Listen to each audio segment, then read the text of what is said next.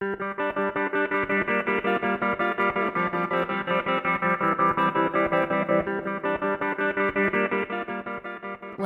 to ihnani.com. This is the sixth video of Computer Fundamentals, Part 2. Level 1, Computer Internals. In this video, I will continue with the output devices. Output devices. An output device is any peripheral device of a computer that is used to provide the results of data processing carried out by a computer to the outside world. Some of the commonly used output devices are monitor, speakers, printer. In computing, input and output refers to the communication between a computer and the outside world. While inputs are the signals or data sent to the system, and outputs are the signals or data sent by the system to the outside world. In the following sections, we'll be covering some of the commonly used output devices. Monitor. A monitor, or display, is also known as a visual display unit. It is the most common device used for output purpose of a computer. It is a display unit like a TV screen, attached to the computer case, which is used to display textual and graphical information. It is the screen at which you are looking now. In this picture, you can see a typical LCD monitor. The monitor contains the display device, circuitry, which produces pictures from the electronic signals given by the computer, and a case or an enclosure. Older monitors used cathode ray tube, about as deep as the size of the screen. Most of the monitors used today are TFT LCD screens. TFT LCD stands for Thin Film Transistor, Liquid Crystal Display. For more details on monitors, please check out our tutorial on the same. Printer. A printer is a peripheral, which reproduces data that is being outputted from the computer, on paper, or another medium. The data can be text, and/or graphics. In this picture, you can see a typical printer. Many printers are primarily used as local peripherals, and are attached, by a printer cable, or in most new printers, a USB cable to a computer, which serves as a document source. Network printers have built-in network interfaces, typically wireless, and/or Ethernet-based, which can act as a single printer serving all the computers on the network.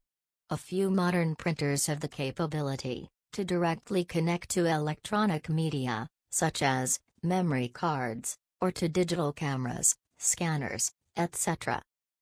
Printers that include non-printing features are called multifunction printers, MFP, multifunction devices, MFD, or all-in-one, AEO, printers.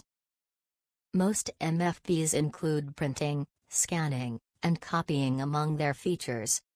These printers with printing and scanning capabilities in a single unit also act as photocopiers. Printers are covered in detail in our tutorial on the same. Speakers. Speakers are typically a pair of devices, which convert electrical signals into audio. In this picture, you can see a typical modern-day computer speakers.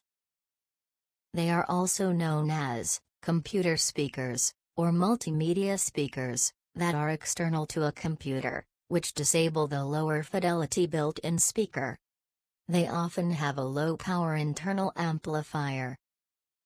The speakers are connected to the computer's motherboard through audio cards, using a standard audio connection, 3.5mm stereo jack plug, which is often color-coded lime green, for computer sound cards.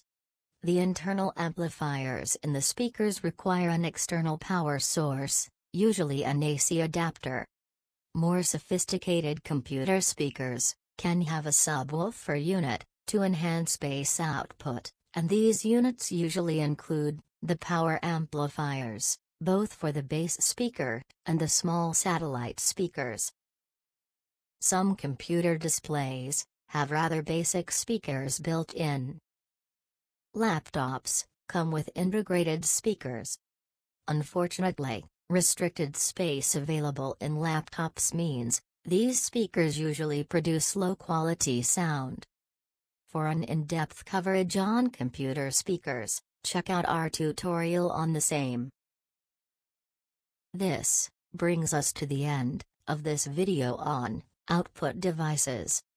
Since it is out of the scope of this tutorial, and practically not possible to cover all the different output devices, we try to cover some of the commonly used output devices from each type.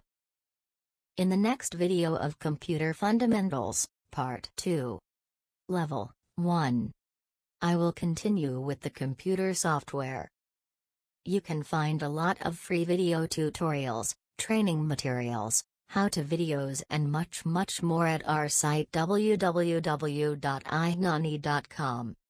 Check out the forum topic related to this tutorial on the site for all your questions.